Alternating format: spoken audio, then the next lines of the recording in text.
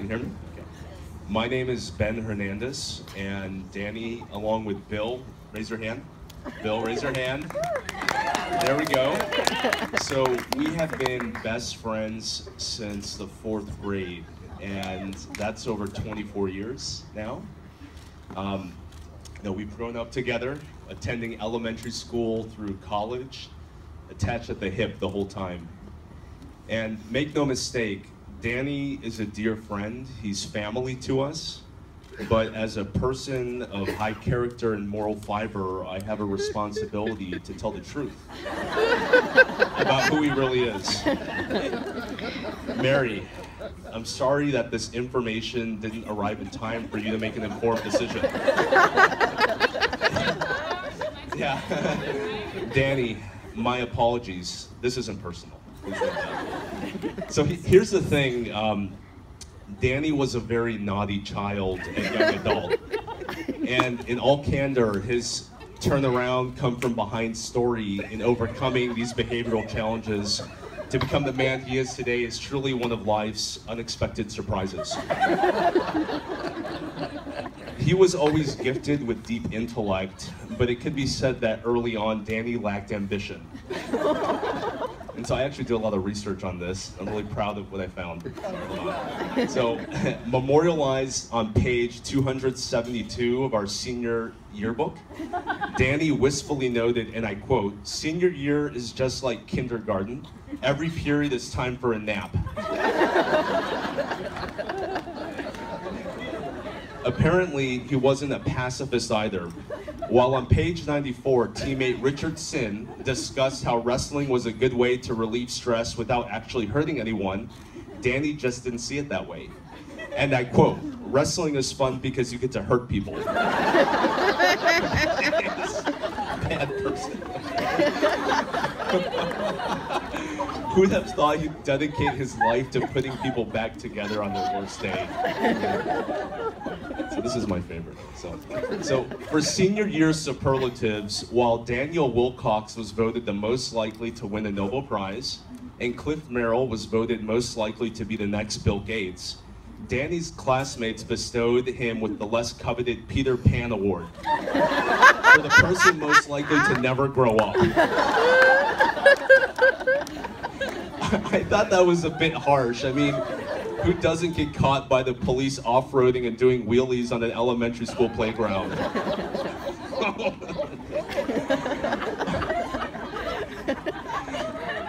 While college presented a reawakening period for Danny, it would be amiss to not mention how he almost lost into World of Warcraft.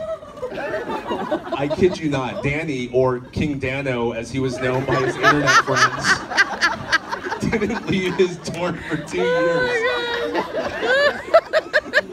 To be fair, he did rise to become a level 60 Tauren warrior.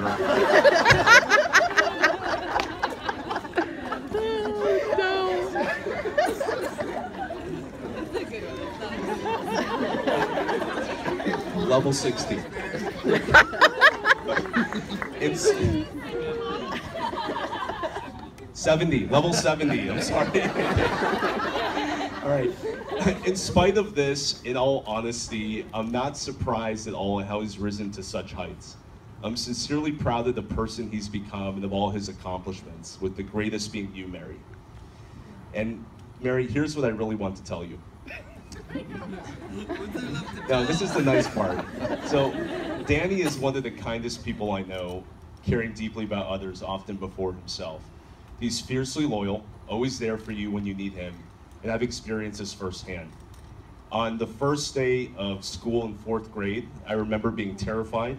I had just moved to Maryland and didn't know anyone, and while Bill, who was the most popular person in elementary school, came up to me and said, "Ben, you're cool, but too bad nobody likes you." That's true. Okay, that's a true story. Danny came up to me, and I'll always remember these words, and he goes, "Hi, my name is Danny. Will you be my friend?" That act of kindness led to a lifetime of friendship, and while small, it was exactly what I needed at that moment in my life. Since then, Danny has always had my back, And the best way I can describe this is through a childhood game we used to play with my dog Coco. Oh no. In this game, we would build a Coco fort, a towering structure made of pillows, blankets, and couch cushions. Oh, Danny and I would then hide in the fort and start shaking a jar full of dog treats, which would trigger a Pavlovian bloodlust response in Coco, who would start attacking our fort, trying her best to topple it to get a treat. In moments like these, it was Danny and I against the world. He had my back, and against the odds, we fought together against whatever life threw at us.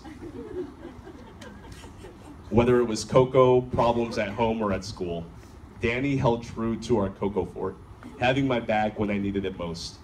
These are the qualities which have made him a great friend. They're also the qualities which will make him a great husband.